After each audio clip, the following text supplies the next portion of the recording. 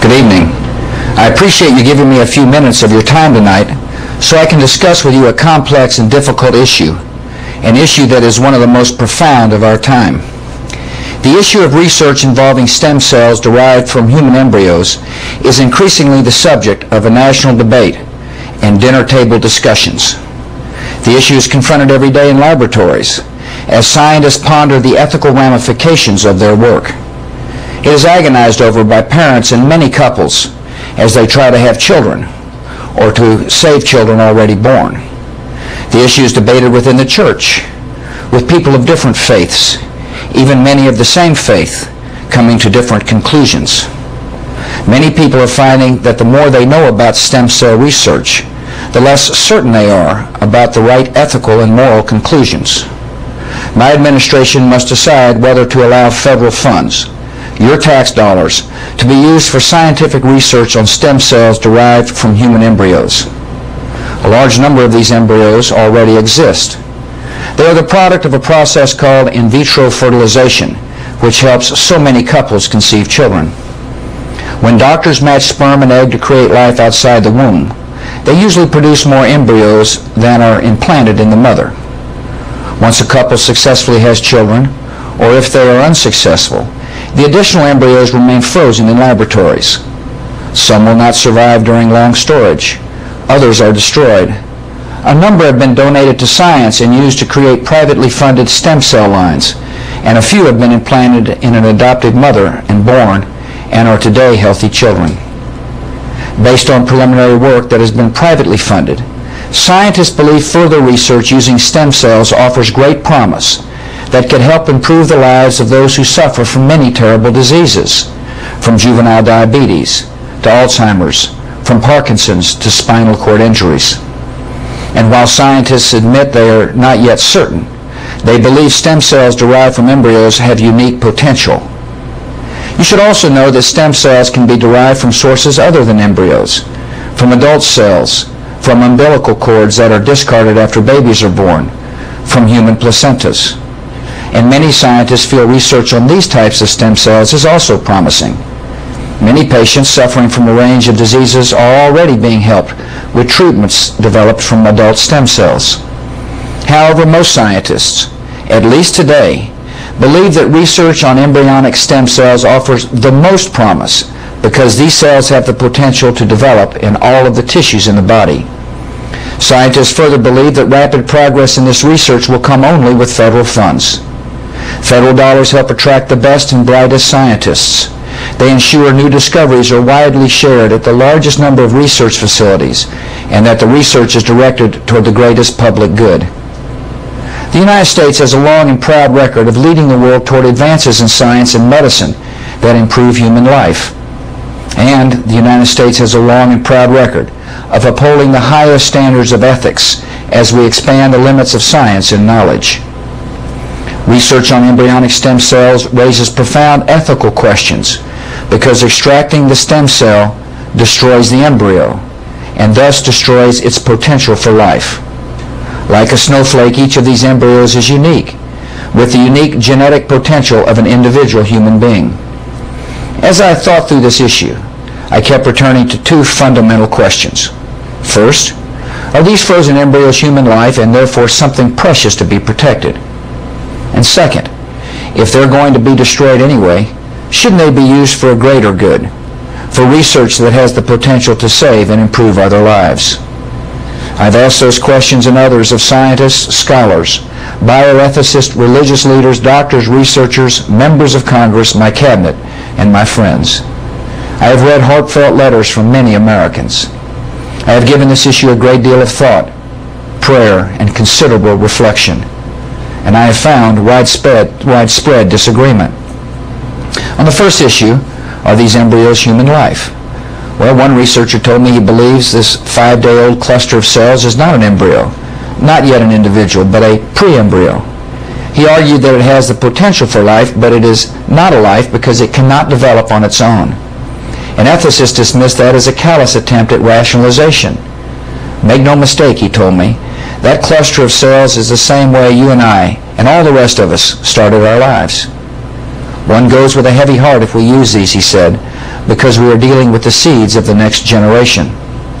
And to the other crucial question, if these are going to be destroyed anyway, why not use them for good purpose? I also found different answers. Many argue these embryos are byproducts of a process that helps create life, and we should allow couples to donate them to science so they can be used for good purpose instead of wasting their potential.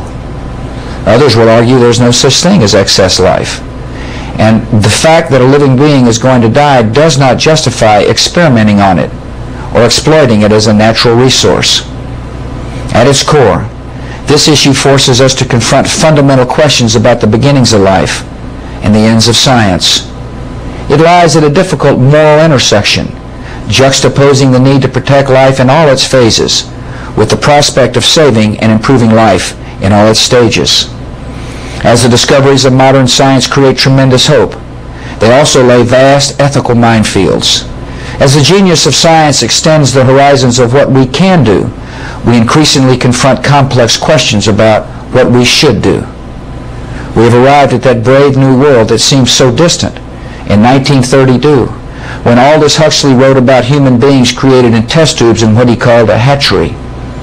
In recent weeks, we learned that scientists have created human embryos in test tubes solely to experiment on them. This is deeply troubling, and a warning sign that should prompt all of us to think through these issues very carefully. Embryonic stem cell research is at the leading edge of a series of moral hazards. The initial stem cell researcher was at first reluctant to begin his research, fearing it might be used for human cloning. Scientists have already cloned a sheep. Researchers are telling us the next step could be to clone human beings to create individual, designer stem cells, essentially to grow another you, to be available in case you need another heart or lung or liver. I strongly oppose human cloning, as do most Americans. We recoil at the idea of growing human beings for spare body parts or creating life for our convenience. And while we must devote enormous energy to conquering disease, it is equally important that we pay attention to the moral concerns raised by the new frontier of human embryo stem cell research. Even the most noble ends do not justify any means. My position on these issues is shaped by deeply held beliefs. I'm a strong supporter of science and technology and believe they have the potential for incredible good, to improve lives, to save life, to conquer disease. Research offers hope that millions of our loved ones may be cured of a disease and rid of their suffering. I have friends whose children suffer from juvenile diabetes. Nancy Reagan has written me about President Reagan's struggle with Alzheimer's. My own family has confronted the tragedy of childhood leukemia. And like all Americans, I have great hope for cures. I also believe human life is a sacred gift from our Creator. I worry about a culture that devalues life, and believe as your president, I have an important obligation to foster and encourage respect for life in America and throughout the world. And while we're all hopeful about the potential of this research, no one can be certain that the science will live up to the hope it has generated. 8 years ago, scientists believed fetal tissue research offered great hope for cures and treatments, yet the progress to date has not lived up to its initial expectations. Embryonic stem cell research offers both great promise and great peril. So I have decided we must proceed with great care. As a result of private research, more than 60 genetically diverse stem cell lines already exist. They were created from embryos that have already been destroyed, and they have the ability to regenerate themselves indefinitely, creating ongoing opportunities for research. I have concluded that we should allow federal funds to be used for research on these existing stem cell lines, where the life and death decision has already been made. Leading scientists tell me research on these 60 lines has great promise that can lead to breakthrough therapies and cures. This allows us to explore the promise and potential of stem cell research without crossing a fundamental moral line, by providing taxpayer funding that would sanction or encourage further destruction of human embryos that have at least the potential for life. I also believe that great scientific progress can be made through aggressive federal funding of research on umbilical cord, placenta, adult and animal stem cells, which do not involve the same moral dilemma. This year, Your government will spend $250 million on this important research. I will also name a President's Council to monitor stem cell research, to recommend appropriate guidelines and regulations, and to consider all of the medical and ethical ramifications of biomedical innovation. This council will consist of leading scientists, doctors, ethicists, lawyers, theologians, and others, and will be chaired by Dr. Leon Cass, a leading biomedical ethicist from the University of Chicago. This council will keep us apprised of new developments and give our nation a forum to continue to discuss and evaluate these important issues. As we go forward, I hope we will always be guided by both intellect and heart, by both our capabilities and our conscience. I have made this decision with great care, and I pray it is the right one. Thank you for listening. Good night, and God bless America.